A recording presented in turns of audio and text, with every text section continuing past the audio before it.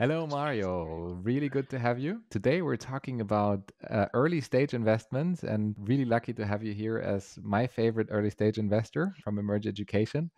Maybe you want to start off with a few words about yourself, but then also the early days at Emerge and how you dive into investment in general. Of course, thank you, Thomas. Pleasure to be here. Happy to start with my background and a few sentences on Emerge. So, on a high level, I started my career in strategy consulting, that moved into impact investing, and really wanted to focus my career on a industry I was the most passionate about. So, my story going way back is originally from Bosnia. When I was 17, got very lucky to win a series of scholarships that helped me move to the US and study at Harvard, changed my life and career trajectory. So I became very aware of how fortunate I was and how much luck I had to be able to convert, hard work into results. And throughout my career, I realized how many people there were in the world that just didn't have that luck and those opportunities. So built up my interest in education technology, workforce technology as a sector where I believe there was a ton of potential for technology really to enable everyone to fulfill their potential. 7 years ago, met my two partners who were at the time running Emerge. Quick history of Emerge was we started as the first investor in Europe focused on education technology back in 2014. At the time, we ran an accelerator and an angel syndicate in parallel that would invest in the companies that we would find.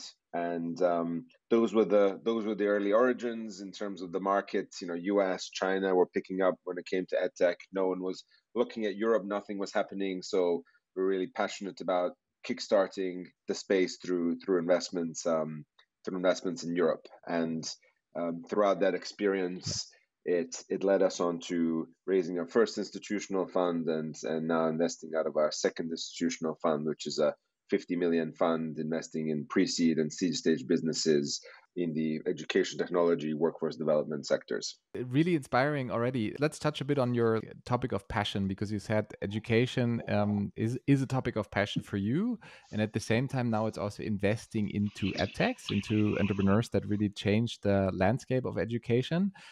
But how did you realize that this is really the field, the topic that you want to get into? Was that a feeling that grew within you? How did it all start? Like, why an investor? You could have started a university too, or you could have started your Yeah, own edtech too. But yeah, why this combination of the two fields? it's a great question.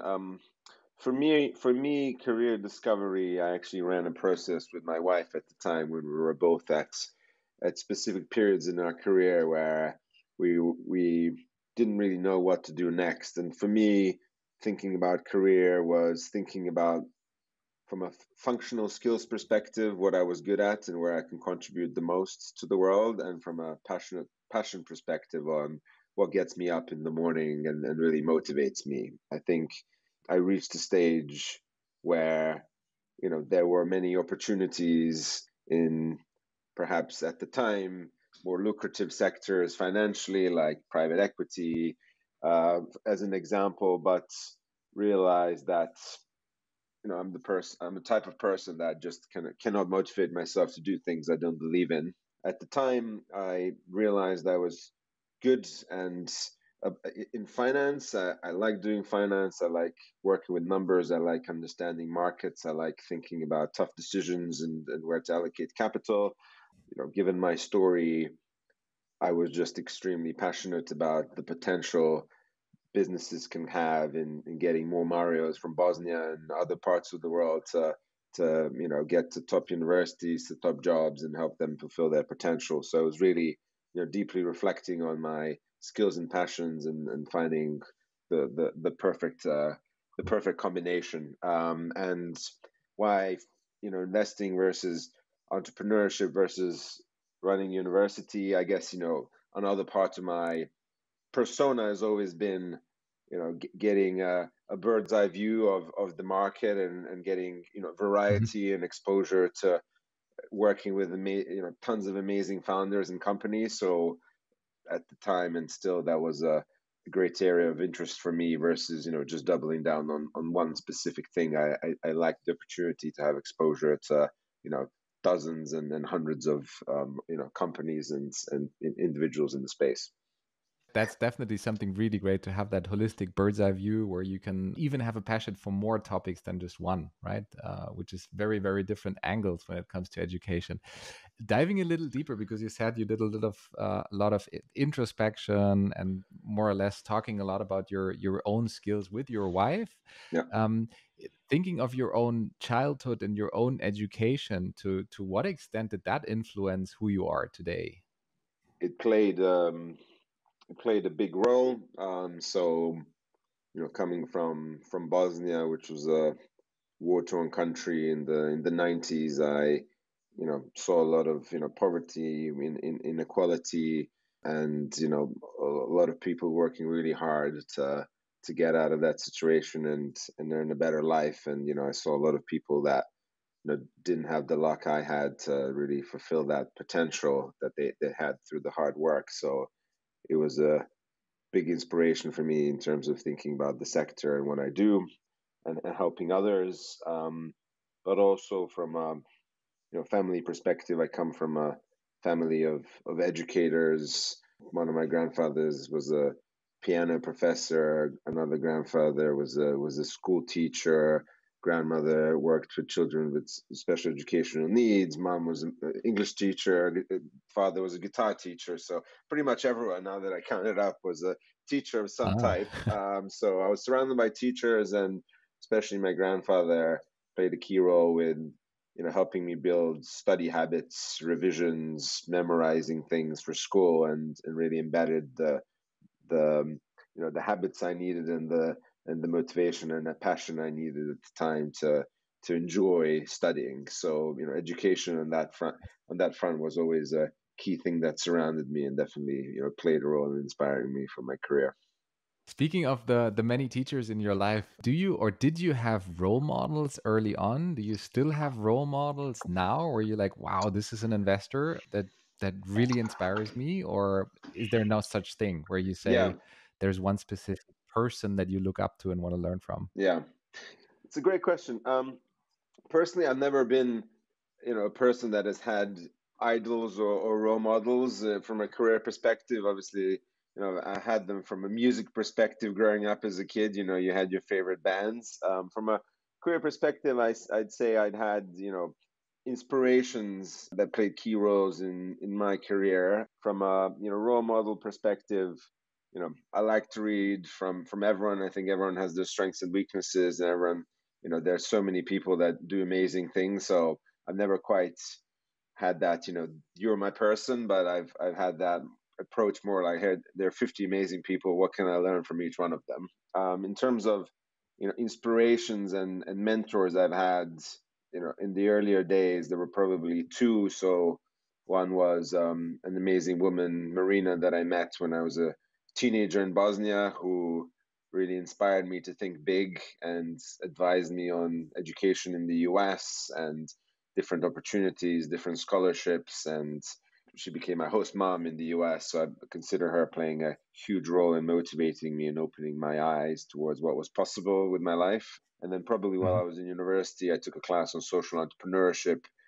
Professor David Ager that I had that ran the most exciting, amazing class on really opening my eyes to the potential to do business for good. And I remember reading How to Change the World. I think this was Bill Drayton, founder of Ashoka, which played a huge role in just inspiring me and thinking about the world through that lens rather than just kind of making money. So um, those are Nice. the things I'd highlight.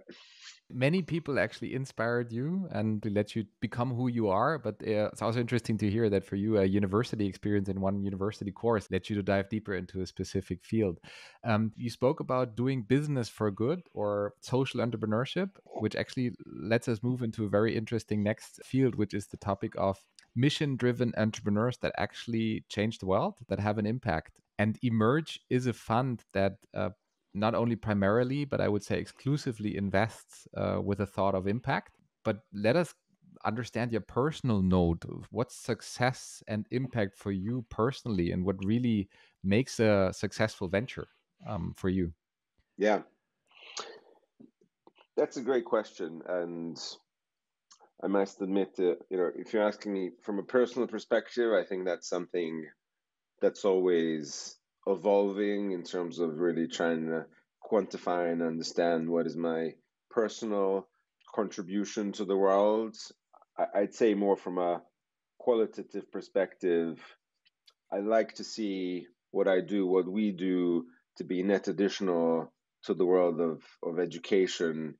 So rather than just kind of being another investor that chips into a company's fundraising round, more so being a instrumental investor that really plays that 0 to 1 role in the company's development. That's what excites all of us. We think there's still a huge shortage of capital for young early stage businesses, and that's where we can really move the needle in terms of that 0 to 1, making sure that once we're done with our work at the end of our careers, we really contributed to something that would not have existed otherwise. From a qualitative perspective, that's how I see it. From a mission perspective, from my work and our fund's work, the democratizing access to opportunity statement is very much what ties us, and assuring that Mhm. in all ways possible, the businesses we are backing are creating a more equal world with more opportunity, where everyone, regardless of where they're born to, can, with the right affordable education that's accessible and impactful, fulfill their potential. So that's how we think of it from a top-down perspective. And underneath that, we have various metrics we track in terms of the reach of the business, the efficacy of the business, and other pillars that we ask our portfolio companies to report on an annual basis. So again, in summary, it's the importance of what they're doing, it's the inclusivity of the end users, it's the reach, and it's the evidence base to back what they're doing. So that's how we operationalize things from a mission tracking, and then fundamentally from a Mhm. financial perspective, we are a fund that invests because we deeply believe in the financial side of the equation as well as the impact side of the equation. So your typical back of the envelope venture capital expectation, especially investing at this early stages, believing in businesses that can, through various business models, achieve a 100 million revenue annual run rate as a as the target, in 7 to 10 years from us first investing in them. So that means for you, impact investing definitely goes hand in hand with the financial part of it, right? That the company has the potential to grow, scale globally, and to reach millions, if not billions, of people, right? So, but it's not something exclusive. So you wouldn't say it's either or. It needs to go hand in hand, right? Yeah, I think there are different definitions of impact investing. There's a spectrum there, right? On one side, you've got, having been in the impact investing, more impact first space previously, you've got a spectrum where there are certain institutions, usually attached to foundations, that used to do grant investments and have transitioned more in an investing role, where their expectations could be that actually they're happy to lose money on this investment as long as specific impact goals are met, given that it's a very difficult target Mhm. population, a very difficult business to run if you're looking for financial profit. So you have that on one side of the spectrum.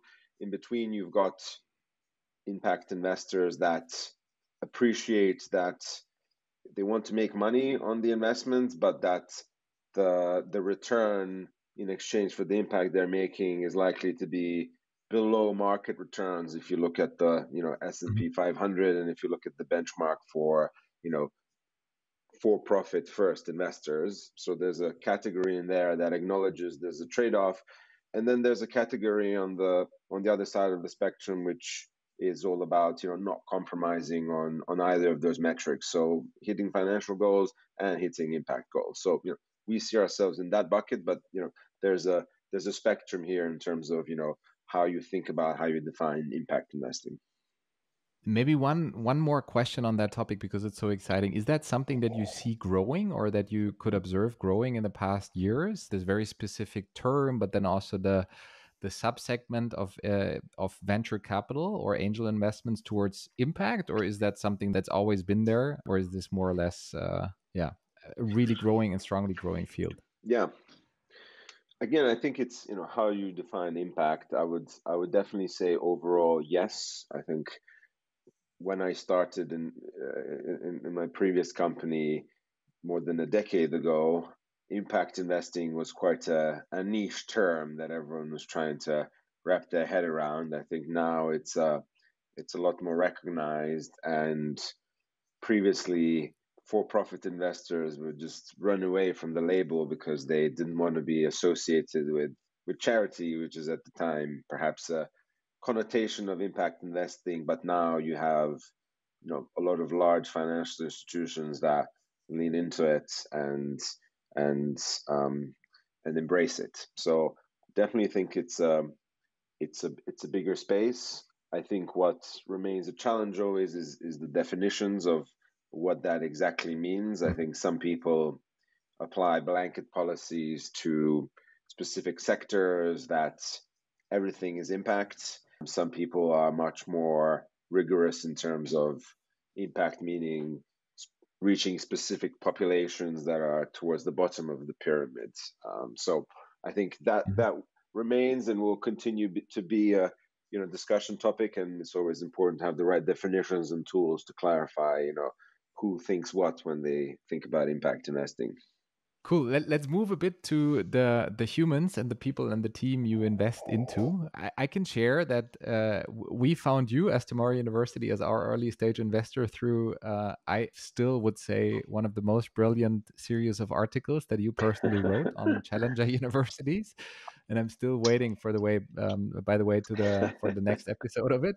Um, but that was something that really inspired me and Christian, where you thought deeply, but then also spoke a lot about challenger universities. And why Christian and I reached out to you was because it seemed you really had a clear conviction and a mission with what you're doing with the fund. To what extent are you looking for the same in entrepreneurs? So what's the thing you're looking for when you want to invest into entrepreneurs? Is that prior experience? Is it a strong mission drivenness? Is it the business model? Is it the market? So what makes an outstanding team plus entrepreneur for you?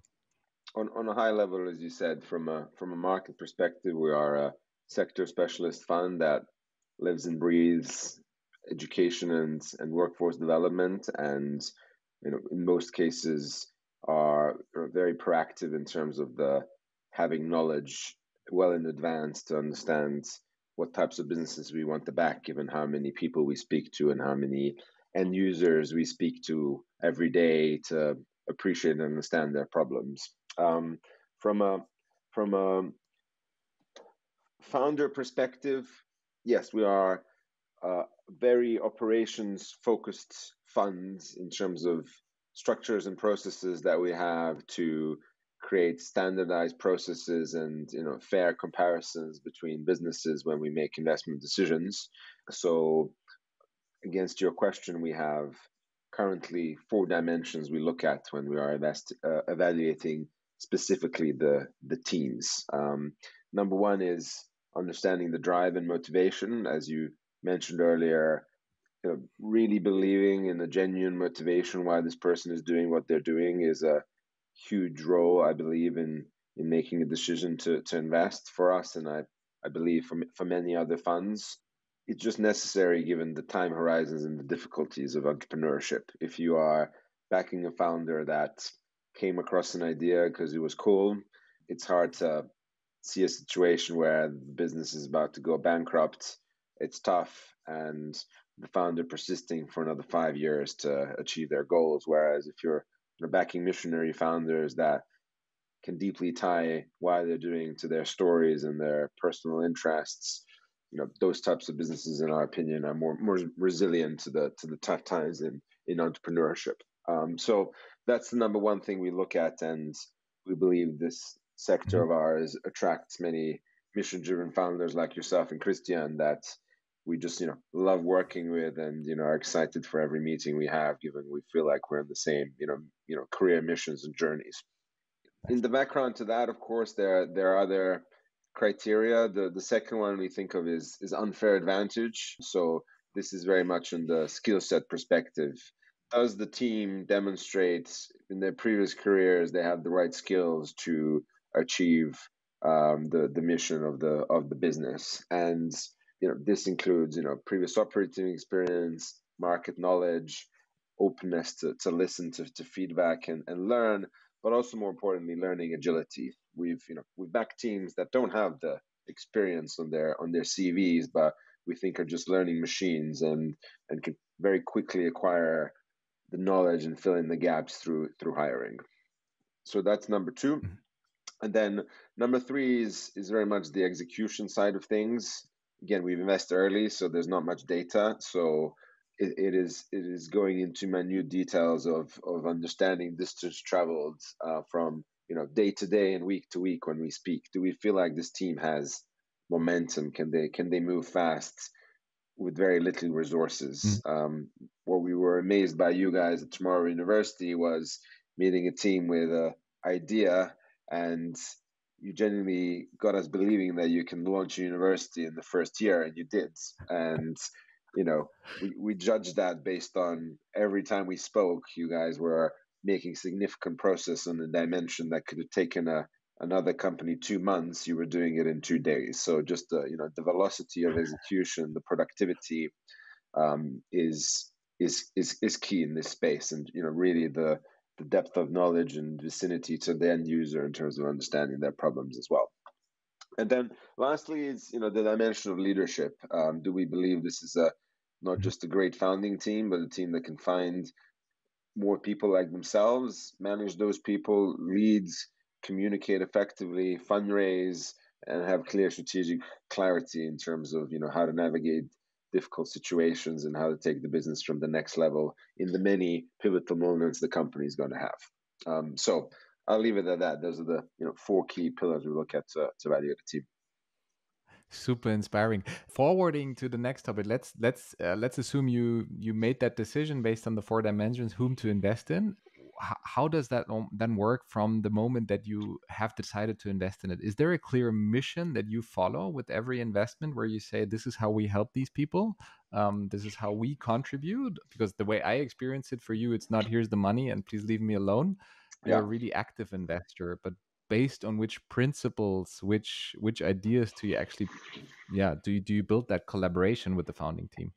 So as you say, we're very hands-on funds that believes they really have a lot of knowledge and a network that can really move the needle for the founders and be very net additional in their journeys.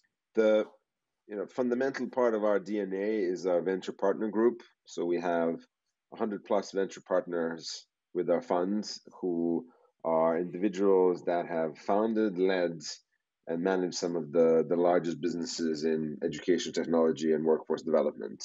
These individuals invest in our funds and they work with us because they're excited about supporting the next generation of founders in the industry.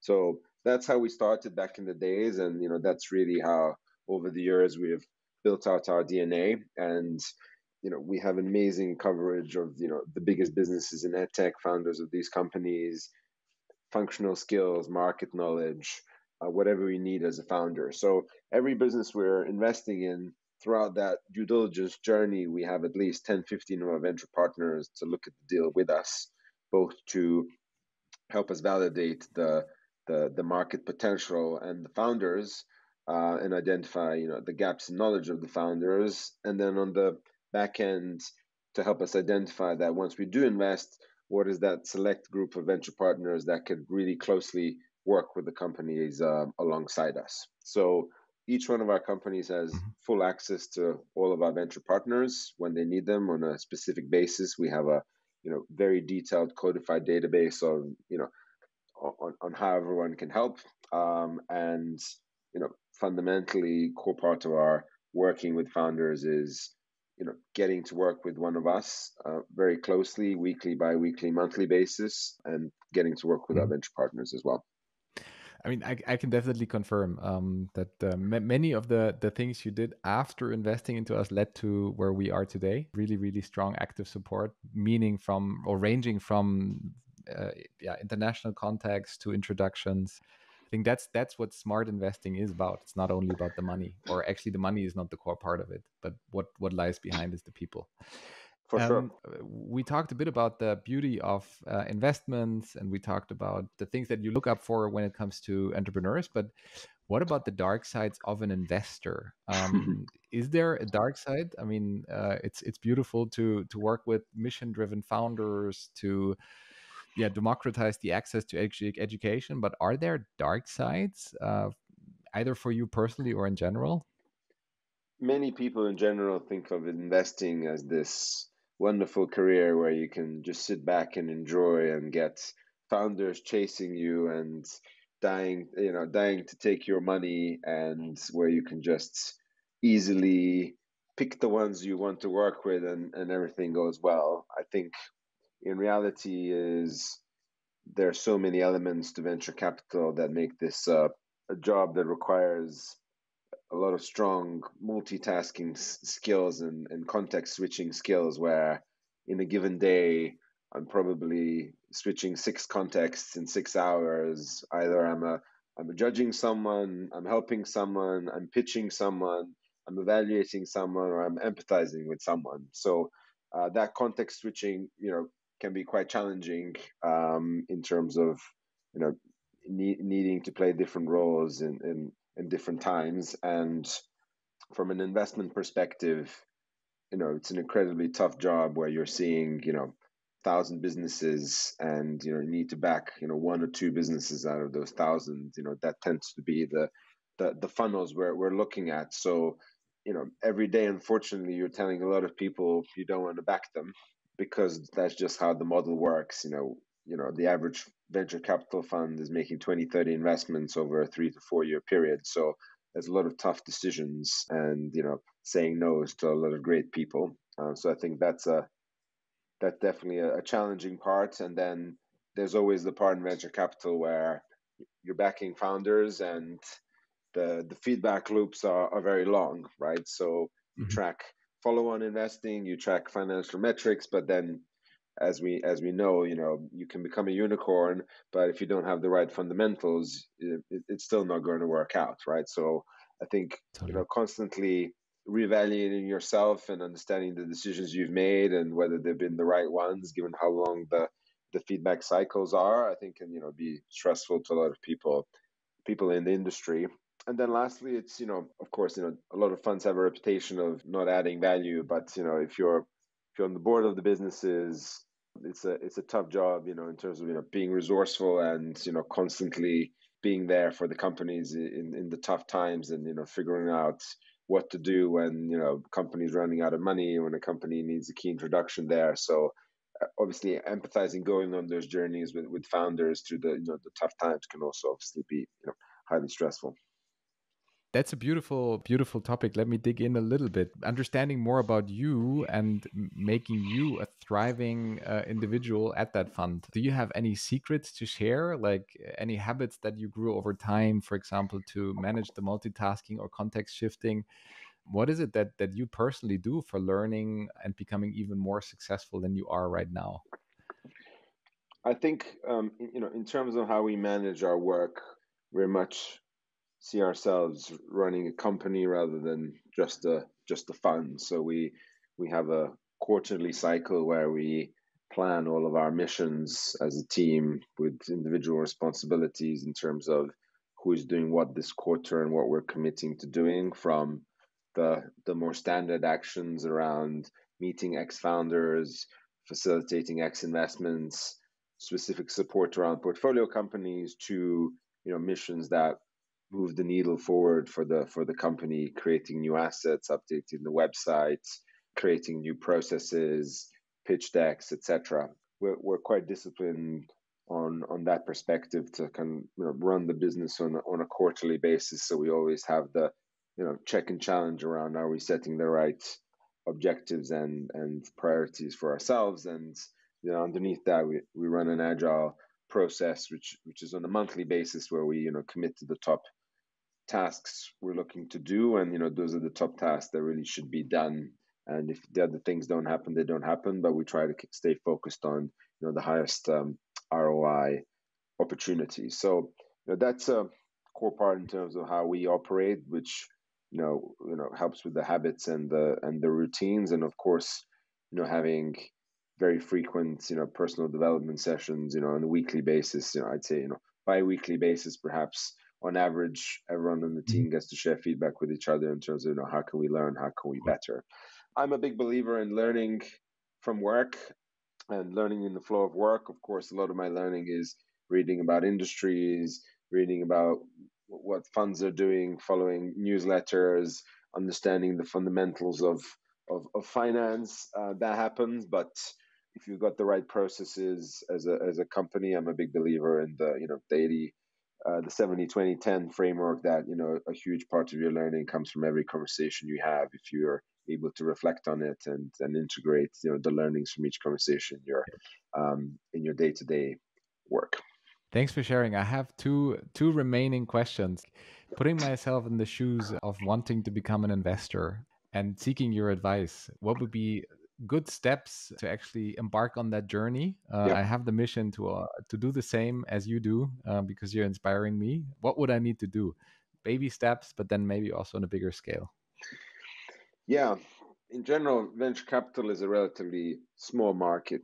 It's a sizable industry from a amount of money that's invested, but most funds are still run by relatively small teams when we're talking single digits. So by nature, it's a hard industry to get into. I'd say, if I think about key traits that are favorable for you to have a good start in venture capital, I think analytical thinking is a super important one, in terms of are you able to quickly go through a lot of noise, filter, and identify what the key companies are to look at, and also what the key levers are for each business to understand their potential.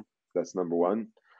Number two is strong social skills. We're in the business of networking, building relationships, and persuading each other. With every founder we work with, that we're the right partner, and they're the right partner for us to spend the next decades and plus working together. And then I'd say number three is probably the entrepreneurial mindset. So being able to deal with a lot of ambiguity, being proactive at times where you might not know what you're doing.